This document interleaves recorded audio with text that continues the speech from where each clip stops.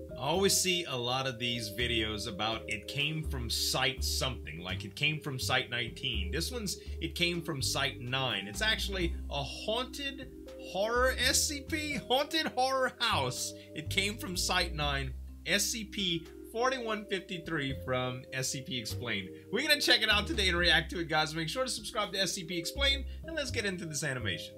It was late October of 1993, and John Matthews of Myrtle Beach, South Carolina had just scored a date with Sarah, one of the most popular girls in school. And he had planned the perfect night out for the two of them. Congrats, buddy. A haunted house had just been set up in town, and he, like many guys before him, figured he could use that as a chance to impress his date. He'd already been through the attraction, so he knew exactly when to put his arm around Sarah when one of the costume actors or animatronics tried to spook them. If any of them got too close for comfort, he might even punch them, just to show Sarah how brave he was. That would be a surefire way to impress any girl. However, John had no idea of the real horror that waited for him and his date through the doors of this seemingly normal funhouse. At first, the haunted house went as normal. John laughed at all the fake cobwebs and plastic skeletons, making sure Sarah knew how dumb he thought they looked. He shoved away actors dressed as axe murderers and told them to stay away from his date. It was dark, so they couldn't really see each other's faces. But John guessed that Sarah was probably really impressed. All in all, the date was going well, until they got to a room that John hadn't seen the first time he'd been through. It seemed like it had been added overnight, but at the same time it didn't mesh with the theme. The theme of the haunted house this year was Cannibal Hotel. But this room looked more like Dracula's castle, complete with actors dressed as Frankenstein, the Wolfman, and Dracula himself. One of them was even a dead ringer for the actor Vincent Price. John and Sarah watched, confused, as the actors performed their routines, which, just like their surroundings, seemed out of place. It was total hackneyed, full of lame puns and very basic scares, though the special effects were undeniably impressive. When John and Sarah walked through the room, the actor dressed as Dracula stood in front of John and started pretending to hypnotize him. Up close, he did look a lot like Bela Lugosi, the actor who'd portrayed the Count during his first big screen appearance. This definitely threw John off a little, but unfortunately, this Dracula didn't have Lugosi's acting talents. You are under my control, Dracula said, waving his fingers at John and staring at him. John, getting really sick of this, pushed the guy out of the way to move on to the next room. But when he did, he felt that something was really wrong here. He practically dragged Sarah away from watching the Wolfman transform and ran the rest of the way through the house. All of his bravado now gone. Sarah asked her date what was wrong, and he didn't tell her. How could he without sounding crazy? When he had touched that actor playing Dracula, something hadn't felt right. Even through his suit and cape, John had been able to tell that something was wrong. He was cold and rigid, not like a human being, but like a robot or a wax dummy. This is just one of multiple complaints from Halloween attractions around the United States that prompted the action of the SCP Foundation.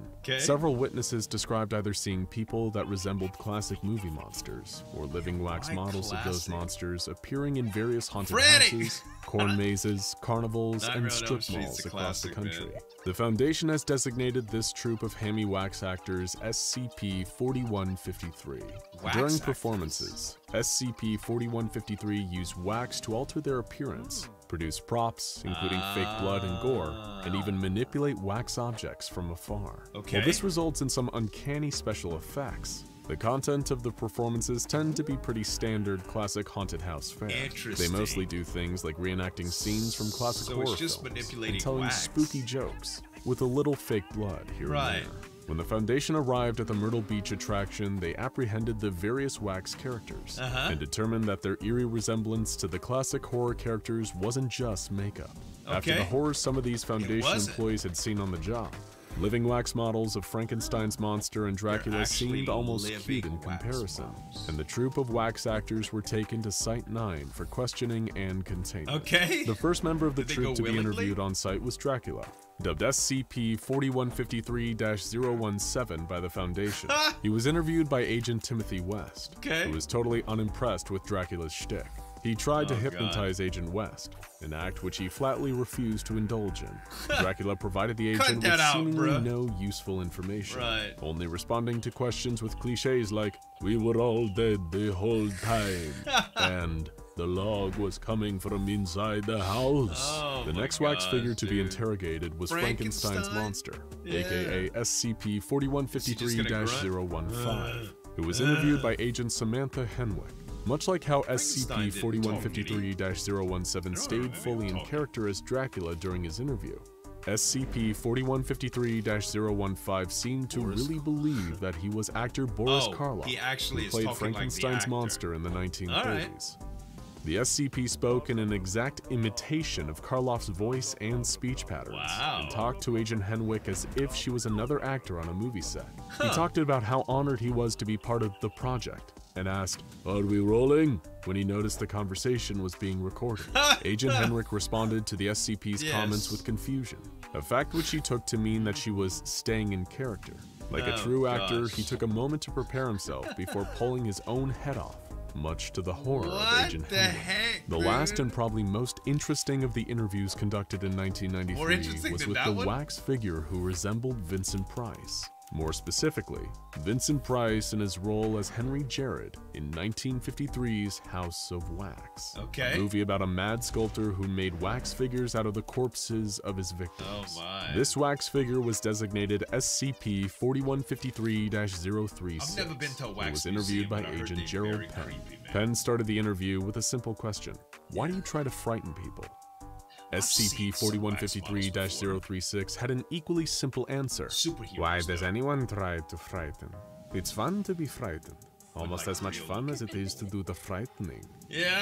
Penn was skeptical, pointing out that the wax figure's act wasn't especially frightening. The SCP laughed dismissively, telling Penn to have some respect for the classics. Penn was still not having any of it. He had been with the SCP Foundation for 20 years at this point, and he'd seen enough real horror that the so-called classics had no effect on him whatsoever. He pressured Price the classics were a few jump but instead of scares responding and with a stuff, straight answer, Price launched into a speech about his feelings on monsters.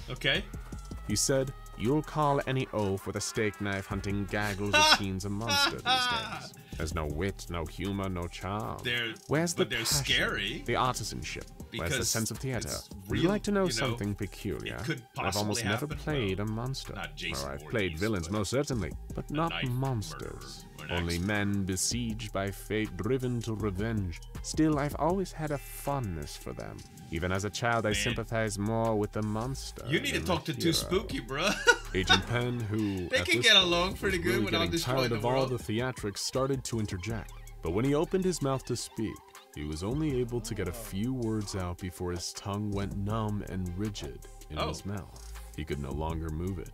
Agent Penn tried to speak, but his tongue was too solid and heavy to do anything more than knock uselessly against his bottom teeth. He felt something dislodge inside his mouth, and he hoped maybe it was the feeling of his tongue being freed from whatever spell the SCP had put it under. But then he started to feel a tearing and a sticky heaviness in his bottom jaw. My God. Agent Penn reached up and felt around inside his mouth. He started to scream indistinctly when he realized, to his horror, that his tongue had ripped off. He pulled it out of his mouth, and when he held it in his hand, his fears were confirmed. Somehow it had become nothing more than a lump of pink wax. Now completely tongueless, Agent Penn continued to babble frantically, no doubt trying to curse at the wax creature sitting in front of him. SCP-4153-036 finally paid attention to his interviewer's distress at this point. He turned to Agent Penn with a look of disapproval and disappointment and said, "Oh dear, your tongue seems to have gotten away from you there. Here, allow me." The SCP leaned towards Agent Penn, and though the agent wanted to resist, he found that he could no longer move his arms. In fact, his whole body had gone numb and rigid. So he has the ability to create? The only movement he was capable of was opening his mouth, and the wax facsimile of Vincent Price started molding his tongue back to the proper shape. He fixed it. Reattached it inside Agent Penn's mouth. Agent Penn whimpered, unable to do anything while the SCP's hands were in his mouth. The creature said, "Hush now, I warned you about this. I told you that you mustn't disturb the wax before it hardens. That is a crucial part of the process. It needs to solidify. Otherwise, you risk disturbing the performance. By the time his tongue was reattached and resealed, Agent Penn was on the verge of tears. He gurgled, gasping for air, wiggling his tongue around in his mouth to make sure that it worked. The SCP returned to his seat, pleased with his own handiwork. Splendid, splendid. Good as new. Good as new. Now, let's take it from the top, shall we? Agent Penn took a deep breath, steadying himself as SCP-4153-036 whispered the word, action. Penn resumed the interview with the same simple question. Why do you try to frighten people? SCP-4153-036 gave the same simple answer. Why does anyone try to frighten? It's fun to be frightened. Almost as much fun as it is to do the frightened. That's crazy, The interview continued for only a few minutes longer, with both parties repeating only things they'd said earlier in the recording. The log ends with SCP-4153-036 once again saying, have some respect for the classics. Not long after the interview concluded, Foundation management completely lost contact with Site-9. A mobile task force was sent in to investigate the cause of this loss of contact, and on arrival, they found a catastrophic containment breach. Not a single member of on-site personnel was found alive.